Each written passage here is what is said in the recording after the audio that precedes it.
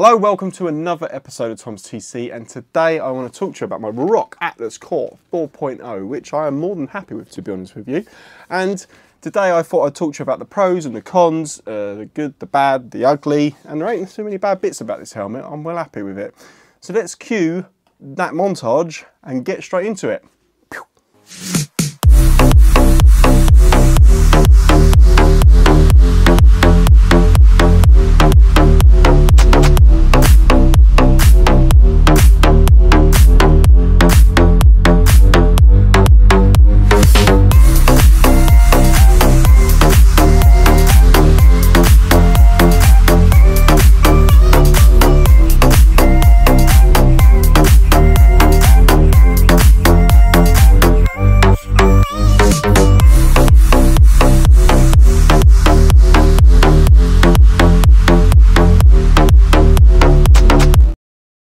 Okay, so this is the RUROC Atlas 4 Core, which is basically black matte finish, and I bought this back in September last year, and I've been using it for approximately 8 months on and off now. It's actually a really nice lid, and I also have the Shockwave 3.0 with this, which I must admit is still not great compared to other models like Cardo and stuff like that in terms of usability with the buttons and everything else, but the quality, the sound quality is actually really good. I can make calls and stuff like that, no problem.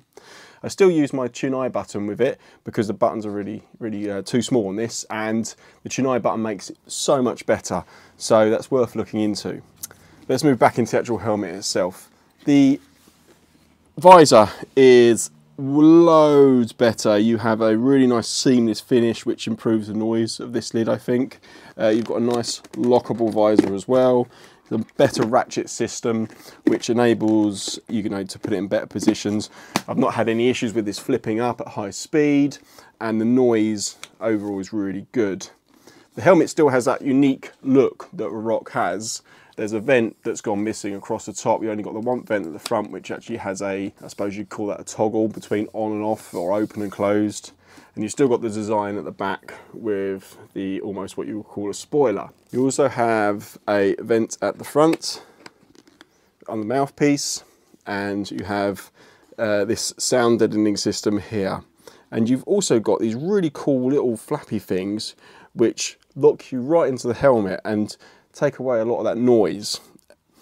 You've also got the excellent, well, I think it's excellent, they call this the FID lock, and this is across all of their models, and basically it enables you to just literally full on lock the helmet into place and receive it like that.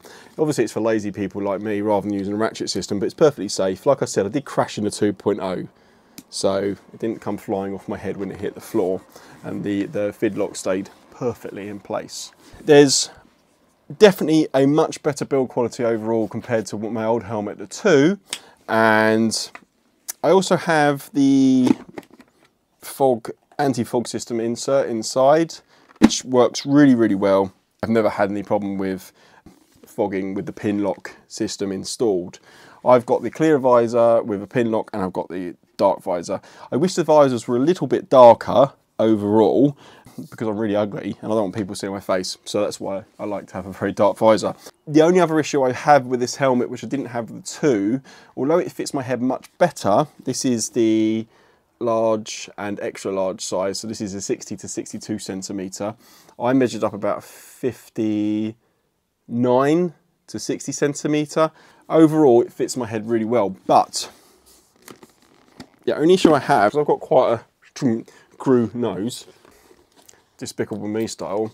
When I put the lid on, my nose is quite close to that. I got a naked bike, and the wind force doesn't force it back onto my nose or anything like that. It's a really tight, nice fit. But on the 2, my nose wasn't as close to this. I've not noticed any leaks on the helmet, so when it rains, nothing comes in, and I've been in some proper torrential rain with this bad boy. The 2 used to leak like a sieve, but there's a really nice seal around the top of the visor now. The other one, you could see like some holes in it. Padding is really good inside, it's really comfortable in long distances. I think a lot of people slate RUROC for not fitting their head, but I can't buy a shoey because it doesn't feel comfortable on my head, or an Arai because it doesn't feel comfortable on my head. The old Shoei that I've got fits really well, but the new ones do not fit my head. And before I went and brought this 4, I did actually look at some of the other models of helmet, and I just don't feel comfortable in them. So what's the point in buying another helmet that isn't comfortable? A lot of the problem is with people is their head just doesn't fit the helmet. RUROC cannot cater for every single type of head shape. So this fits my head really well. As I said, it's super comfortable for me. It's very lightweight, and I would definitely consider buying another one if the 5 comes out. There's a bit of a criticism actually. One of the things I don't like about RUROC is the fact that they seem to bring out models particularly quickly. It's like they're trying to please every single person on the planet to want their helmets. Now, that's okay, a business model for new customers, but your old customers are going to start to get annoyed. And I know there's a lot of people that will actually, you know, follow RUROC till the ends of the earth. But if you have a nice helmet that you think is really good and you've just spent near on £400 for, probably more than that with all the accessories and the shockwave, and then they bring out another model, it starts to get a little bit of a problem for those existing customers that can't necessarily go out and buy a new helmet. So I wish that RUROC would maybe focus a bit more on their existing models, or at least try and, without releasing it so fast, to make sure that they've got everything there and ready to go, rather than keep releasing lots and lots of new models.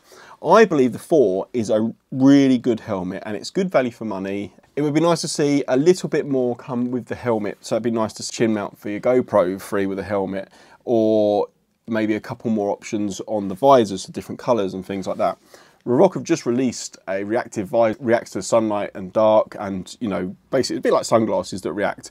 So far, the results are really good and people are really impressed with it, but it's £150. So I wouldn't want to put all my money into a £150 visor with technology that I know, well, in terms of sunglasses that you wear on your head, the technology tends to fade. So it'd be interesting to see how that goes over the next year with people that wear that in really hot climates and really sunny climates. But overall, really, really good.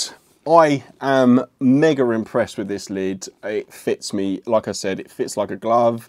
It's comfortable, I can ride with it for hours, and I look really good in it. I think it suits my MT-01 really, really well, and it suits me, and yeah, overall, a really good solid lid from RUROC. I've already done a video comparing it to my 2, and I also done the 2-9 button from the 2 as well, which is exactly the same thing. So if you're looking for something to enable you to not necessarily clamber around with the back of the buttons on your head, invest in a 2-9 button. It would be nice if RUROC did something where there was a bit of a better design, maybe the buttons are on the side of the lid, or it come with its own Bluetooth remote to control the shockwave as well. Anyway, I think that's it for today. If you've got any questions, please put them below. Check out RUROC's website, check out my website, check out my socials, Facebook and Instagram, and I'll see you next time on Tom's TC. Ciao.